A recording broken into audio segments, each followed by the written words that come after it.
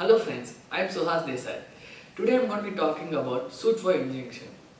Now let's talk about the type of suit or guidelines or conditions that have to be followed while suiting a suit for injunction.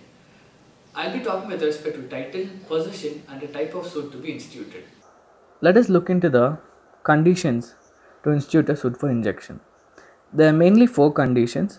Let's look at the first condition now, with the help of an example.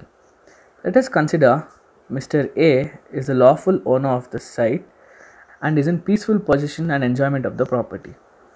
But Mr. B comes and tries to dispossess Mr. A from his site and tries to interfere with this peaceful possession.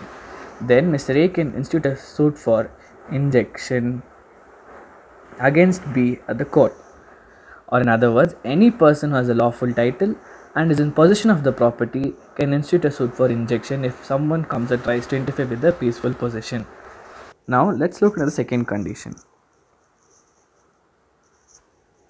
Mr. A states that he has a lawful title to the site but is not in possession, or in other words, when Mr. A goes to fence the property, B states that he is already in possession of the property. Then in this condition, Mr. A can institute a suit for possession and injunction against B. Or we can summarize this as, if any person who has a lawful title but is not in possession of the property can institute a suit for possession and injunction against the person interfering with his property. Now let's look into the third condition. Mr. A claims to be the owner of the property and is in peaceful possession of the property. But Mr. B comes and says he is the lawful owner of the property and wants to claim possession of the property.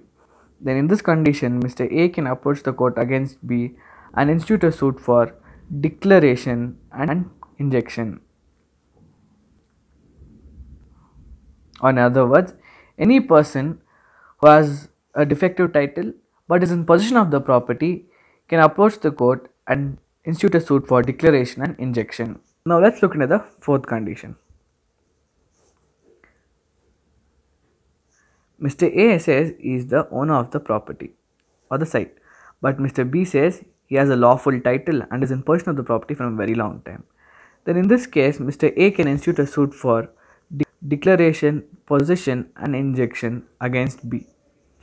Or in other words, any person who has a defective title and is not in possession of the property has to institute a suit for declaration, possession and injunction against the person. All these conditions have been mentioned in the landmark judgment, civil appeal number 6191 of 2001, decided by the Honorable Supreme Court of India between Ananthula Sudhakar versus Buchi Reddy.